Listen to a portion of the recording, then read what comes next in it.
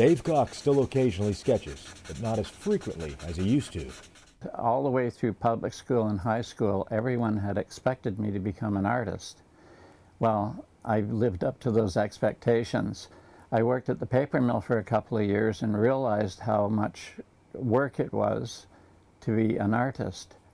I moved on to Sheridan College after that. I was accepted over 120 people on the waiting list and got in right away, and I did really well at Sheridan. And the moment that I got out, I had a job. Dave jumped into the sea of the animation business and quickly learned it was sink or swim. I did it and got really bowled under by this amount of work that I had to do, and I had 3 people working with me. I had to keep them busy, and I had to be the one that knew everything. So I learned in a hurry. We went on to do a film called Symbiosis, which won the International Animation Festival in Ottawa. And that just changed my life. That was amazing because I started getting better jobs. One of the offers led Dave and his wife Dale to one of their biggest jobs. We were offered a position as animation directors in Japan, working on Inspector Gadget, and we thought that was a great challenge. Dale had been at Nelvana for 4 or 5 years and had built a terrific reputation. They kept her for 36 years, so I guess she was pretty good.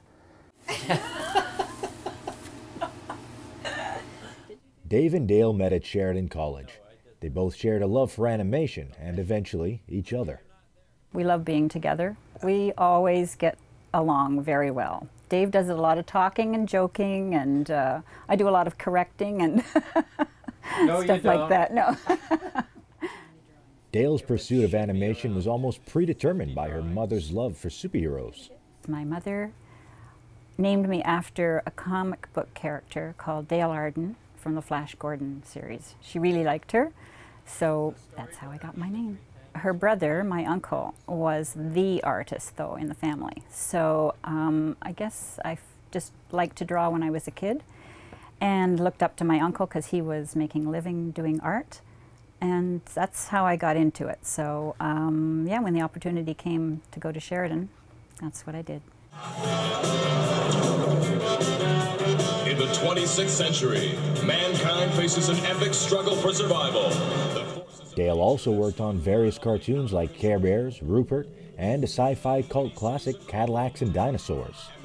I remember the artwork being so complex and realistic and so many colors to paint, and realistic animation is very hard to do. So it was very, very tedious and time-consuming for the artists involved. But it's a beautiful, beautiful series. While Dale was hard at work, Dave also spent countless hours on other projects that eventually won him multiple Emmys. The Emmy was for Beetlejuice, but it was nice. I mean, it gives you something to talk about, right? Didn't make the work any easier. Actually, maybe it made it harder because then you had to live up to that in the future. I did a few weekends, and it ended up being about 70 weekends.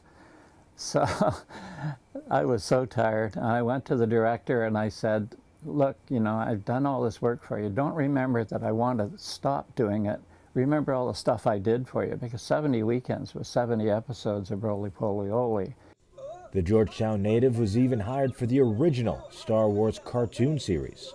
They asked me to do the pilot that would get the series or not get the series.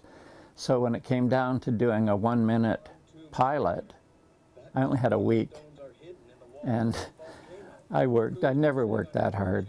Never worked, because I had to direct too, so I had to end up being in there. But I also had to spend all this time. One scene in that is it took me 33 hours to animate. A new era of animation was rising, and the business became even more challenging. The business was changing in such a way that it wasn't so much like the old animation days. And I don't know that I was prepared to go into three-dimensional animation. That's a big learning curve, and I just felt like it was not something I wanted to spend years doing. So things were changing a bit, and it was just a good time for me to get out. The 69-year-old battled his own challenges as well. I all of a sudden found out that I had diabetes, and I couldn't see well enough, and I had to keep my feet up, and I couldn't do that and sit and work. So reluctantly I went into retirement. That was a sad day. I couldn't believe it. I thought I'd work till I died. I really did. Looking back at his career, the award-winning cartoonist doesn't think about the praise he received for his work, but the people he worked with. You know what? I don't remember the films as much as I remember the people that we got to work with. We had some amazing, amazing people. I mean, these are distant. You know, I was always working on the project I was working on, and it was nice if something won an award and that we had done before, but it didn't mean much to us because we were so involved in what we were working on at that time.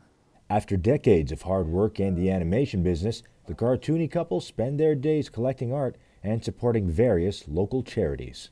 Yeah, we've been fairly involved in charity. I've done a whole bunch of buttons for different charities, like Light Up the Hills, and just looking around here, and local, the town hall here in the Glen, and the Dominion Gardens, and just to help them make some money. Dave continues his battle with diabetes, but that doesn't stop him from having a positive outlook on life. My eyes are better now, and with glasses I can sit down and try and draw. You know what? Everything's changed. It's kind of miraculous to me. I never thought that you could come back from it. For Halton Insider, I'm Hayden Narine.